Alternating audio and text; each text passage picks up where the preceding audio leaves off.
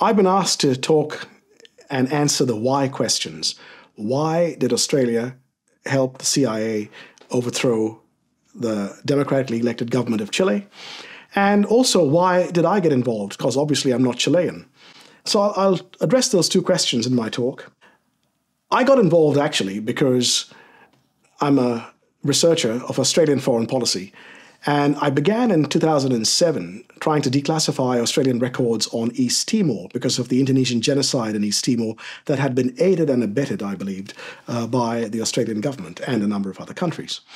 And I was fighting a case at the Administrative Appeals Tribunal. There was a government team of lawyers, 5 lawyers, and I was representing myself. And there were intelligence chiefs in the room. And a journalist called Hamish MacDonald of the Sydney Morning Herald covered this case. And a lawyer called Ian Latham emailed me on the 8th of May 2010, from out of the blue. I didn't know him, saying, "Mr. Fernandes, I've read about your case in the Herald. If you'd like some help, drop me a line." And so I emailed him, and that began our collaboration. I don't think he even realized he'd be doing this for more than a decade after that. So I want to thank Ian very much for his work. None of this would be possible without him. And my solicitor, Hugh Mackin, who might also be there. I also understand Brian Toohey might be in the audience, a wonderful journalist, a real legend. He and his colleague Bill Pinwell's book, Oyster, is required reading. Everything I'm going to say assumes the content that they've already provided. So I don't want to go over their work and their discoveries. The Timor case is where we began, and it's important to understand it because of the secrecy provisions that applied to it, because they apply to all our cases. When you go to the Administrative Appeals Tribunal and you're asked to see these government records, the Attorney General of Australia can sign a certificate called a Section 36 certificate, which provides an exemption. It means that the government, that's the National Archives, the intelligence agencies, they can hear your arguments, but you can't hear theirs. They'll make some brief statements, but then you have to leave the room because of the Attorney General's certificate. And they present their arguments in secret. So you don't really know what their arguments is. You've got to guess their arguments if you can. So in the case of the Timor matter, we appeared in court in December 2010, and we made our submissions. The government then produced its Section 36 certificate. We had to leave the room. And about 2.5 days later, we were called back in and said, we were told, the government's now made its submissions. Do you have anything to say? Now, obviously, what can we say? Because we don't know what their submissions are. But we were able to guess, and we made some counter submissions. And we actually won that case. We won a few documents which were declassified. That was just the beginning. We went through a number of other cases on Timor and Indonesia. But then I went into the question of Chile because of my interest in Australian foreign policy, not specifically because of Chile. And we were able to ask for records pertaining to Cambodia and Chile. And the reason is the United States did not have an embassy in Cambodia in the late 1960s, and in 1970. And so the Australian embassy in Cambodia was actually handling the Americans' interests. And there were persistent rumors at the time that ASIS, the Australian Secret Intelligence Service, had been involved in the overthrow of another leader, the leader of Cambodia, Norodom Sihanouk, the prince. And the ambassador, our ambassador in our embassy in Phnom Penh in Cambodia, as soon as the overthrow of that country's leader had happened, his next posting was directly to Santiago, Chile, where once again we know, thanks to the sterling work of Brian Toohey and Bill Pinwell, that ASIS may have assisted, and did in fact assist in some way, the CIA. But that was because Brian Toohey got copies of documents that had not been officially released. So we wanted official confirmation and official admission from the government that they'd done something on this matter. But we were blocked at every step. We received Section 36 certificates over the course of Timor, Indonesia, Chile, Cambodia. We received blocks from 5 attorneys general. Robert McClellan blocked us. Nicola Roxon blocked us. George Brandis blocked us. Christian Porter and Michaelia Cash. The only person who didn't block us, and that's only because he was only Attorney General for 11 weeks in 2013, was Mark Dreyfus. And we didn't have a case during those 11 weeks when he was Attorney General. We won many cases, we lost more than we won, but it's important to make a distinction between defeat and failure. Defeat just means that the forces against you were too strong, and so you got defeated, and there's no problem with that. Failure, on the other hand, is a more serious problem, and that is that the cause was not worth fighting for in the first place. So Ian Latham, Hugh Mackin, and I have been defeated many times, and we've won. But that's not a problem being defeated. It's just that we've never failed because it was still a worthwhile cause. And that's also true, I think, about those who want justice for Chileans and the very idea of Chile getting control of its own copper resources rather than making them available to American corporations in the manner desired by American corporations. That struggle is a just struggle. And so if you've been defeated, it's not a failure. It's important to keep that in mind. When we got to the Administrative Appeals Tribunal, we cross-examined the head of the ASIS, the Australian Secret Intelligence Service. My lawyer, Ian Latham, cross-examined him twice under oath. He didn't like the experience, I have to say. They initially began by saying that we can neither confirm nor deny the existence of any records. Not that we've got the records, but it would harm national security to show them to you today. Rather, to even confirm or deny that we've got the records would harm national security.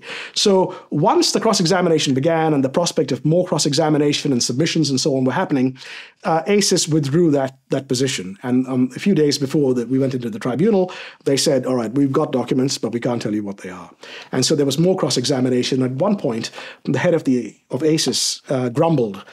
He grumbled that, well, Putin's spy chief in Russia doesn't have to be cross-examined like this. But of course, it's Australian law, and if you want to live in Russia, go and live in Russia.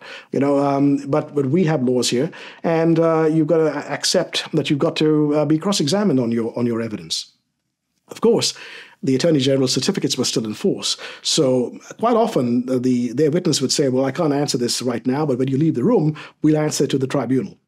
What did we find? Well, in the first instance, let's go back to what was known, thanks to Brian Toohey, Bill Pinwell, and an immigration minister at the time in 1972-73 called Clyde Cameron. Clyde Cameron found out, as immigration minister, that ASIO officers, not ASIS, but ASIO officers, were masquerading as immigration officers in the embassy in Santiago and a number of other countries, in our embassies in many other countries. He thought that was unacceptable. He reported it to the Prime Minister. An inquiry into the intelligence agencies was underway anyway, and so that was part of the inquiry. And to cut a long story short, we basically got admission finally on the 2nd of June 2021, at the end of a very long first day of submissions and cross-examinations, that the ASIS officers realized that they couldn't hold on to their position of, can't give you anything. They had some of their people testify behind a screen, so you could just hear their voice. It was all security theater in order to impress everybody with how, sensitive the whole thing is. It was finally confirmed that ASIS did, in fact, open a base in Santiago, that they acted as a go-between between the CIA and the coup plotters in Chile. And we have confirmation of the fact that they had a safe house, they had cars, a safe, we know the combination number of the safe. And we also know, thanks to certain allegations that were raised, we believe anyway, so thanks to allegations raised in Parliament, that they had hired a Chilean woman as a locally employed staff member in the embassy who was related to the head of the Chilean secret police. And we have very credible allegations that certain Chileans who'd been given entry to Australia under the humanitarian entry program were in fact betrayed by people in the embassy to the Chilean secret police, and those people were then abducted and killed. That's the kind of information that is still being protected by the government. And it should not happen, in my view. It's exactly the kind of information that should be revealed. What do we know about the extent to which what do we need to know about the extent to which our intelligence officers in our embassy betrayed Chileans who'd been given humanitarian entry, betrayed them to the Chilean secret police, where they could be tortured and murdered and disappeared? That's the kind of information that I hope you can pursue in the future. We also know that there is a case before the courts right now of a Chilean national who entered Australia some years ago, but is fighting extradition back to Chile because she's alleged to have committed torture or aided and abetted some things like that. And what we want to know is, to what extent are people like that being protected by our intelligence agencies? How did they get in there? How did they get to Australia? And what did the intelligence agencies know about that?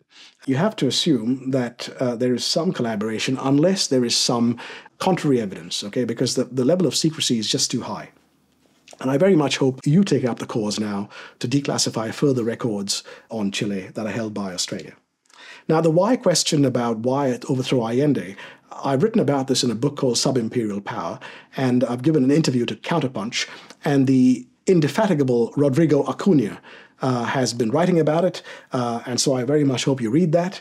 But basically the idea was that to overthrow the Calvo Doctrine. The Calvo Doctrine is the doctrine of Carlos Calvo, an Argentinian jurist, who said that foreign companies who want to come into Latin America, into Chile, wherever else, should have the same treatment as Chilean companies. They shouldn't get special treatment.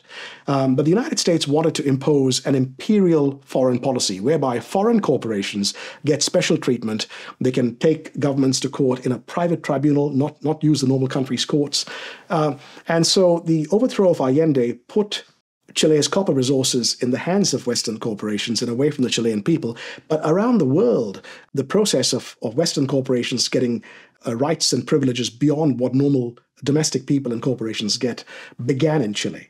Now, I know that there was a protest at the New South Wales Parliament by some of you Chileans because a New South Wales parliamentarian named Peter Phelps praised Pinochet for some of his economic work.